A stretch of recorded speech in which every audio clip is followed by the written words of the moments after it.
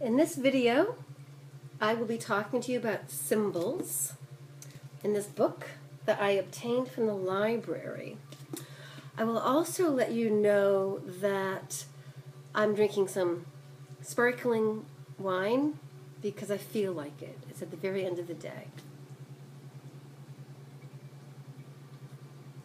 And I'm going to go watch the sunset later and get some sun in my eyes. But I'm not condoning drinking. I'm just doing it. So, one of the things that's important also to just clarify is that humans were not designed to be a slave race. You may hear it out there in internet land. You may hear it from people, and they pontificate it like they know. Nope. Human beings were not created to be a slave race. And this I know in my DNA. And the DNA knows the truth of one's being. So that's all I'm going to say about it. The symbols that I'm going to talk to you about, first of all, the cube. Now it's been said that at the very center of the universe there is the cube. And first you have to get past, basically you create your own Merkaba. So the Merkaba, the toroidal field of the earth, which is like this big, huge hourglass, figure 8, and around our own bodies. So our heart is the force field around our physical body. And the earth also creates a force field. So look up Schumann resonance and understand Schumann resonance so that you can get on board with the concept that the earth is a sentient being. She's called Sophia, the wisdom goddess, and that you're a child of hers. And if you relate to that, great. If you don't relate to that, then perhaps you might be happy to know that it's okay, because we've all been programmed not to remember who we are. And furthermore, I did some videos about what I'd let the Christians to know. Basically, when we were in Europe, our ancestral peoples were traumatized and killed for practicing the old festivals and old traditions that marked 8 points on the calendar that wasn't a calendar, but it was a cycle, a circle, which is timeless, which is marked by seasons, which is completely different than a calendar marked by regimented months named after war gods like March, Mars, June, Juno. So this is the cube right here. And you can read in your own words right there. It's essentially a symbol of stability. The next one I'd like you to see is the word. Word. Oops. Because in the beginning there was sound.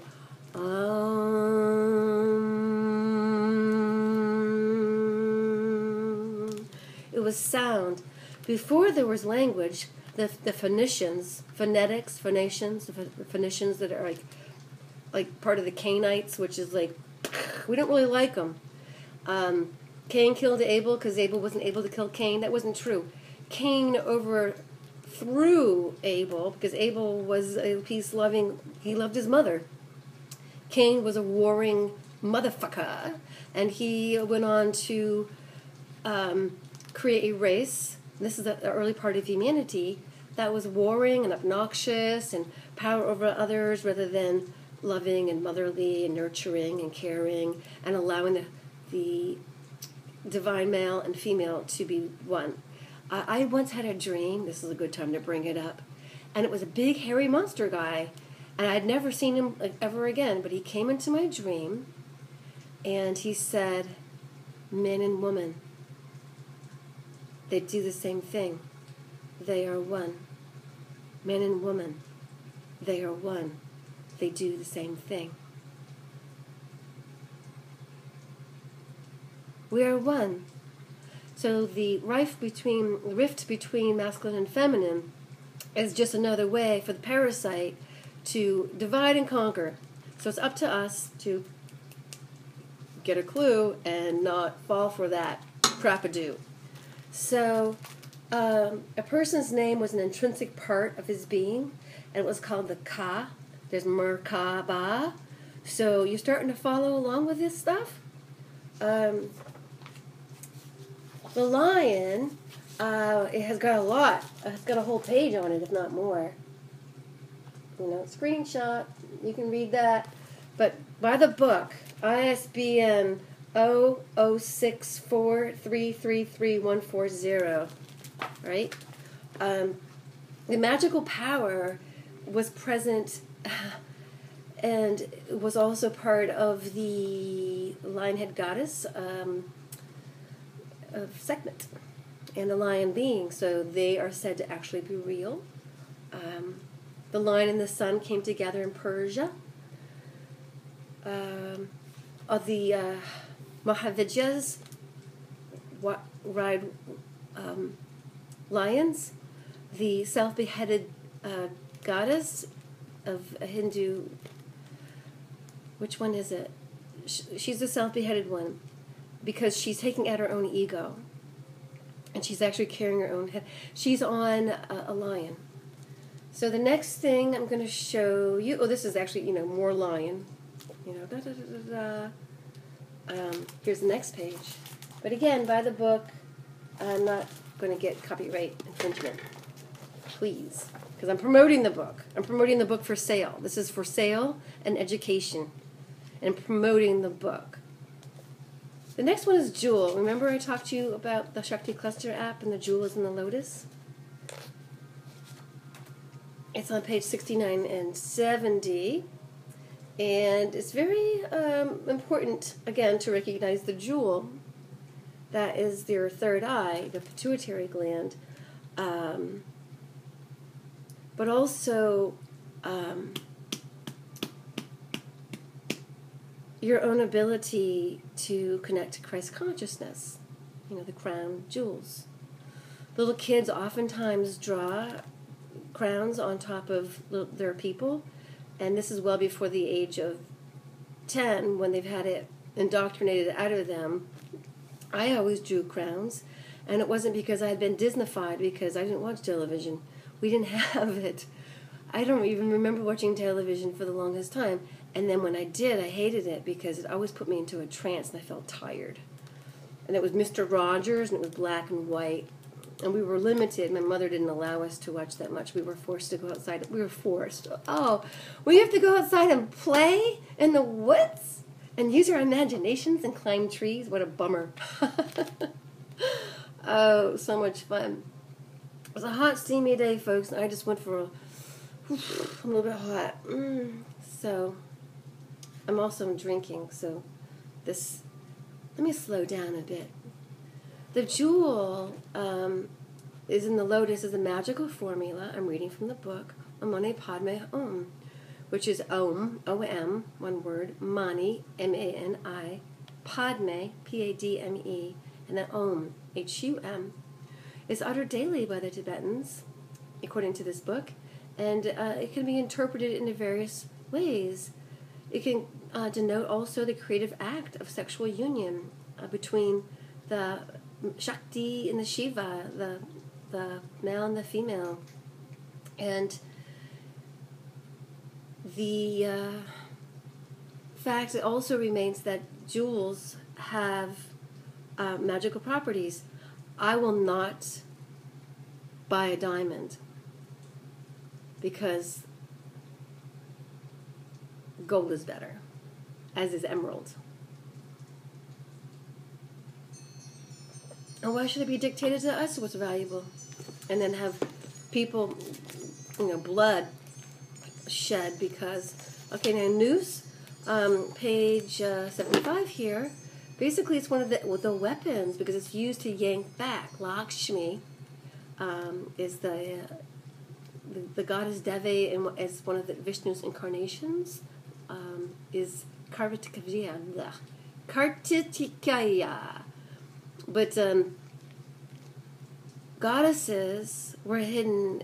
The goddess knowledge, the female, the wisdom goddess hid through people the information in India. And you do know that England went to that country and raped it and pillaged it and made people poor, right? Those people weren't like that. Those people had beautiful. The caste system wasn't what it is like it is now. I'm just saying. They had it, yes. However, they always revered the female, and if you observe a couple that is from India, the man respects the female. Western men have been told not to. Plus, it's been, the witches were killed, the women were blamed for everything that went wrong in Western civilization. Sex was demonized. They did the corset. Remember, they did the corset so tight so that women's bodies were deformed. They were so deformed. Their intestines didn't work right, and they died early. So there's the picture of the news. The next one is the wheel. I talked to you about the Wheel of Fortune. Also, the cipher 0 is actually a key to understanding all that makes up the world. The wheel is on the bottom here. In ancient Greece, Celtic Europe, and in the East, a symbol of the sun, which evolved into the solar disk. Japan still uses the color red to show it is the land of the rising sun. In the Indian medicine wheel, red is actually a color for the south. The home is also blood. The home, the heart, the female. And then as you can see here, the wheel also is showing 8 points, just like the 8 celebrations and traditions that the people of Europe practiced before Papal Bula was stamped in lead. And that meant that the rulers that were put in place, that were the archons, archon means ruler, were basically opportunists, and they were put in place to rule over the people, hence ruler, 12 inches, all that blah, blah, blah. So the Wheel of Life is important, and you can look that stuff up for yourself. The next thing is gold. Gold is sun god, a symbol of illumination. Gold also is extremely valuable, and we hear about how this planet has been harvested for gold. It's in quite a few of the legends. If you can get yourself some kind of colloidal gold or something like that, then you can take it. Like Ormus has some sort of like gold. So look up Ormus, look up gold. Blindfold. Woo! Okay, blindfold. I talked about my last video how Lady Liberty, the justice system in the United States of America has a blindfolded woman holding up scale. If you look at the tarot, she's got a double-edged sword. There is no blindfold. She sees everything, and she's holding up the scale so she knows what she's weighing. She wouldn't weigh shit against gold. And if the shit weighed more, the shit was worth more. No, that's what happens in our justice system, our judiciary system. That's fake. So, symbol of moral and spiritual ignorance. There you have it, folks. Next symbol, hands. Position of hands. Oh, here we go. They all mean something. Okay? And so people are always looking at videos to see whether or not there's, look up yoga hand mudras. And then you'll get all of this. And the last thing I'm going to show you, oh gosh, the yoni. which is the female beauty parts. The yoni. Bang, bang, bang.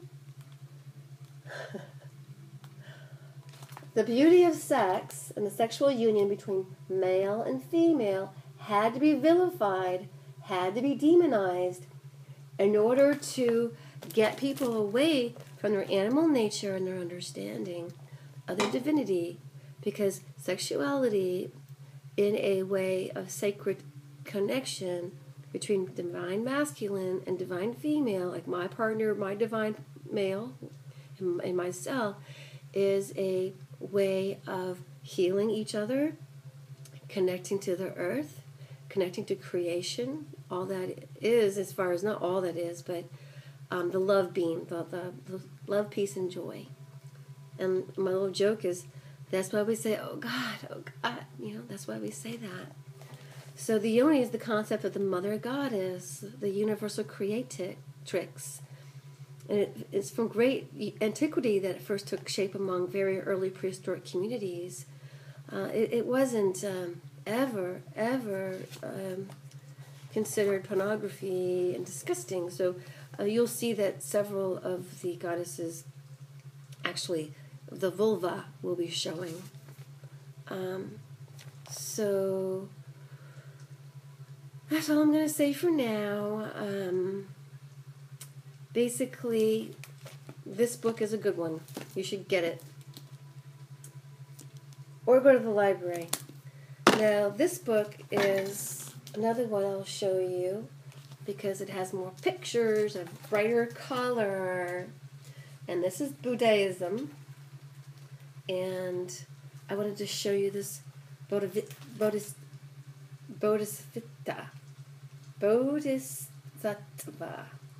So according to one school of Buddhism, the Bodhisattvas are enlightened beings who put off nirvana to assist others in enlightenment. So to me that would be the Mahavidyas and the Kinis, but I could be totally wrong. It could be every individual, because if you knew, maybe you do, maybe you don't, if you knew the totality of the evil that's happening on this planet Earth, you might not get out of bed in the morning. But this is a beautiful picture. And yet the thing is the whole idea is to stay conscious and to stay within the love and the frequency specific match to the earth and her transition from a dense 3D into a 5D. You may have heard of that, like 5D, what's that? So it doesn't require a given number like the 100th monkey theory. You don't have to wait for anybody else. And you may have friends and family that don't know what you're talking about. That's why you go on the internet and listen to videos like this. Because my partner loves me and he understands God as an ever-present energy that is in all things. And that's good enough for me. So here we have the swastika, which is basically a very ancient and auspicious sign. Auspicious is good, with complicated symbolism because, it's associated with the sun, but it also is showing us the four-limb galaxy. So the center, the ionic core, we're in the third limb of this four-limb galaxy, and the galactic core is where Sophia fell from. So she's our Earth, because she came here because if you take a look at that solar system that we're in, the asteroid belt, that was once a planet and it blew up.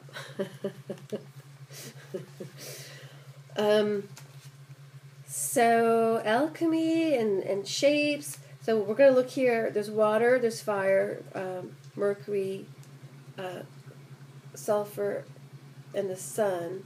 And the Seal of Solomon, which is really a Merkaba. So, take a look at that.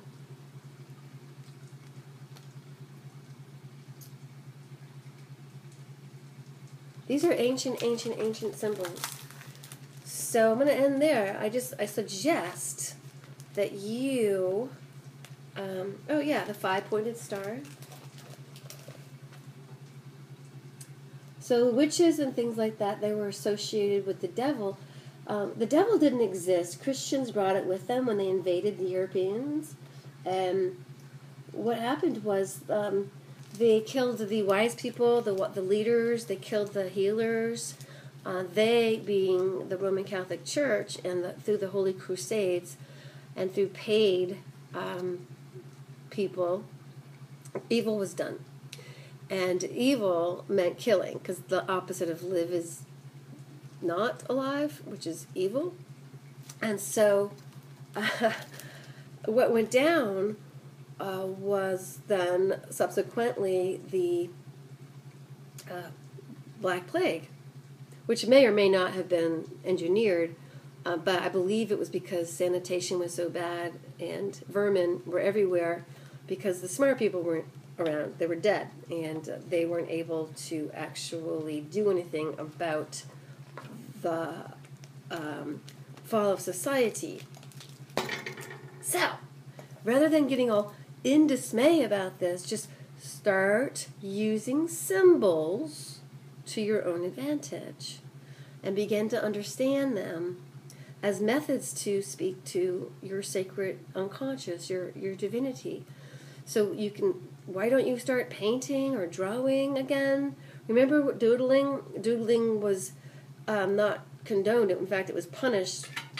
It wasn't like a wooden ruler. Blah! You just got like embarrassed in front of the class.